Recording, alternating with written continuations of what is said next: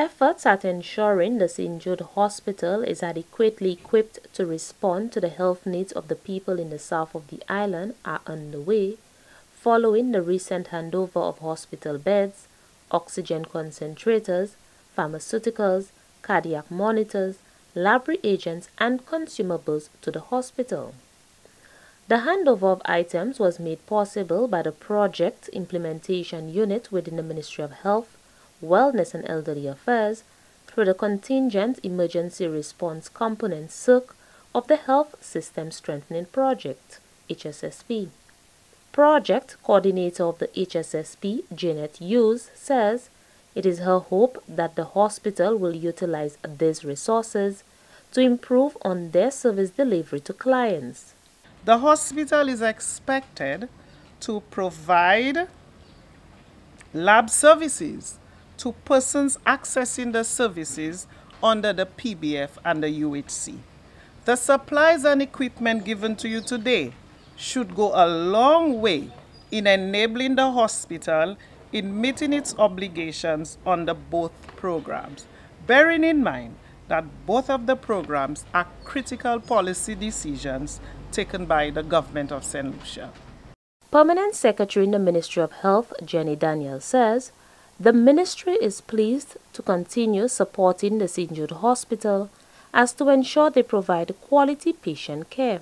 The Ministry of Health is really the parent ministry for St. Jude Hospital, and we try as much as possible to show goodwill and to provide what we can provide through, of course, our World Bank project and the PIU, in order to provide the support that is required for the care service provision.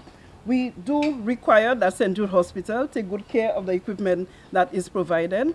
We are expecting that there would be a certain degree of management of the equipment and tracking of the equipment to ensure that it remains within the premises to provide the service that is really required by persons who most of the time cannot afford private health care outside of the hospital.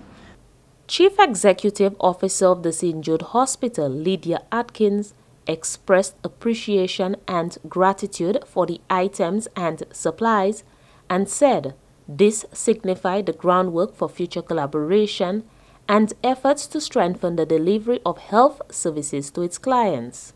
These supplies will allow the hospital to focus on delivering day-to-day care to patients, and we are pleased that these items will augment equipment available at St. Jude Hospital and on the wards where they are needed most.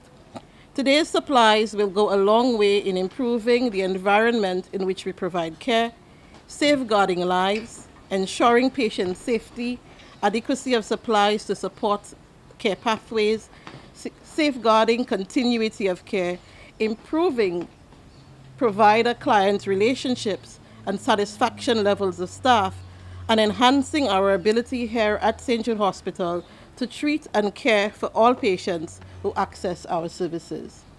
Minister for Health, the Honorable Moses Jabatis, reiterated his government's commitment to strengthening the health system and to ensure things are better for the clients who access services at the St. Jude Hospital. Our government is very committed. Honorable Philip JP as Prime Minister is very committed to the health sector, and we are very committed to doing the things that we must do now to ensure that the health sector remains strong.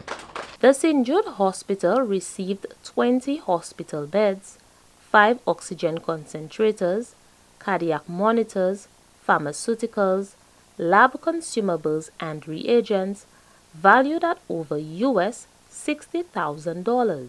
Reporting from the Project Implementation Unit within the Ministry of Health, Wellness and Elderly Affairs, I am Fennel Neptune.